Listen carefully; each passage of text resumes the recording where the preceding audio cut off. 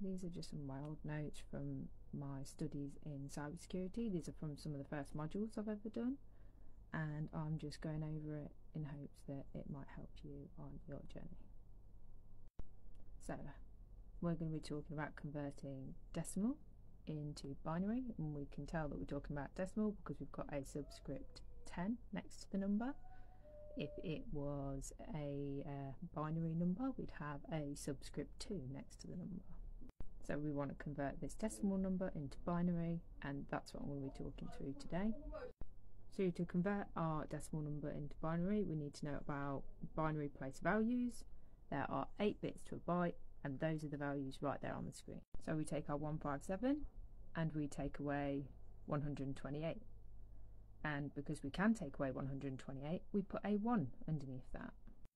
That leaves us with 29 left over.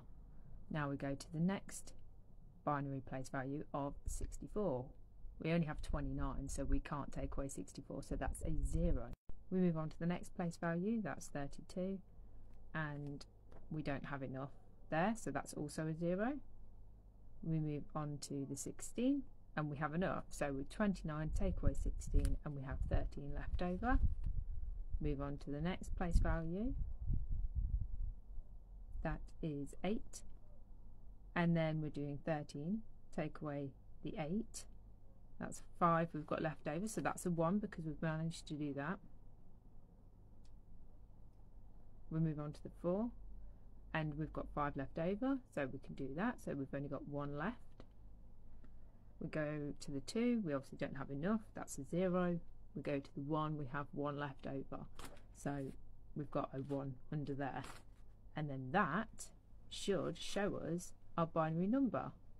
So our binary number is 1 0 0 1 1 1 0 1, and not to forget your subscript 2, because we need to know what it's been turned into, which is a binary number base 2. That's just a short little clip from me. Hope it helps. If not, future me, look at this.